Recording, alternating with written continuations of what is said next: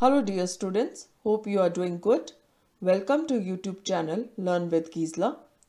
Now formula of amount that we use is A is equal to P in bracket 1 plus R upon 100 whole raised to power n, where A is the amount, P is the principal, R is the rate of interest per annum and n is the number of years. Now always remember there are four quantities in this formula, that is A, P, R and n. And always the value of three quantities will be given in any particular question and we need to find the value of fourth quantity. So likewise, we will take up two questions in which both the principal and amount along with the rate of interest per annum is given to us and we need to find the number of years. That is, we need to find the time period. So let's start with the first question. In how many years will rupees 8,000 amount to rupees 9,261 at 5% per annum compounded annually? Now this is our question in which they are asking us to find in how many years will rupees 8,000, that is our principal, amount to rupees 9,261, that is our amount, at 5% per annum, that is our rate of interest, and it is compounded annually. Now, three quantities are already given to us, that is the principal, amount and rate of interest, and we have to find the time period. Now, we know that the formula of amount is A is equal to P in bracket 1 plus R upon 100 whole raised to power n. There are four quantities in this. Three quantities are already given and we have to find the fourth quantity, that is n. That means we have to find the time period. Now, let's start with the solution. First of all, let us write what is given to us. So P is the principal, that is rupees 8,000. A is the amount, that is rupees 9,261. Rate of interest R is 5% per annum and T is the time period which we have to find out. We shall use the formula of amount, that is A is equal to P in bracket 1 plus R upon 100 whole raised to power n. Now we shall put the values. So amount is equal to 9,261 is equal to principal, that is 8,000 in bracket 1 plus 5 upon 100 whole raised to power n. R percent is 5%. So we have written 5 upon 100 whole raised to power n. N we have to find. Now we shall cross multiply.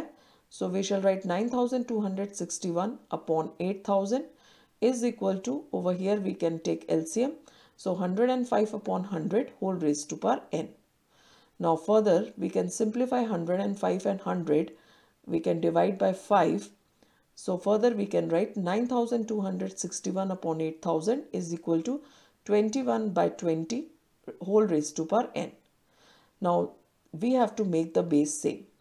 So what we can do is we can write 9,261 as 21 cube and 8,000 as 20 cube. So we can write accordingly as 21 upon 20 whole cube is equal to 21 upon 20 whole raised to power n. Now we can say as bases are same, powers should be equal. So n is equal to 3. So this is our answer, that is time period is equal to 3 years in which the principal, that is 8,000, will become 9,261 at 5% rate of interest. Now let's take up second question. In what time will a sum of rupees 3,750 at 20% per annum compounded annually amount to rupees 6,480? Now this question is also same as the previous question. Here also they are asking us in what time will the sum of rupees 3,750, sum means principal. So basically 3,750 is our principal at 20% per annum, that is our rate of interest, and will amount to rupees 6,480, that is our amount. So again three quantities are given to us, that is principal, amount and rate of interest, and we have to find the fourth quantity, that is the time period. And we shall apply the formula of amount, that is A is equal to P in bracket 1 plus R upon 100 whole raised to power n. So accordingly we will start solving. Given to us is principal rupees 3,750, Amount is equal to rupees 6,480. Rate of interest is 20% per annum. Time period we have to find. And we shall apply the formula of amount. A is equal to P in bracket 1 plus R upon 100 whole raised to power n. Now let us put the values in the formula. So amount, that is 6,480, is equal to principal, that is 3,750, in bracket 1 plus R, R is 20%. So we shall write 20 upon 100 whole raised to power n. Now we shall cross multiply. So we shall write 6,480 upon 3,750 is equal to, further we can take LCM. So 100 plus 20 is 120 upon 100 whole raised to power n. Now we shall cancel 0 on both the side, left hand side as well as right hand side, and we shall get 648 upon 375 is equal to 12 by 10 whole raised to power n. Now left hand side we can simplify by dividing by 3, and right hand side we can simplify by dividing by 2, both the numerators as well as denominator. So further we shall write 216 upon 125 is equal to 6 by 5 whole raised to power n. Now we have to make the base same.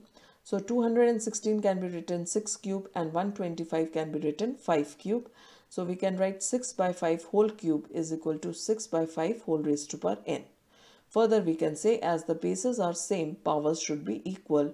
So n is equal to 3. That is, time period is 3 years when the sum of rupees 3,750 will become rupees 6,480 at 20% rate of interest. So this is our answer.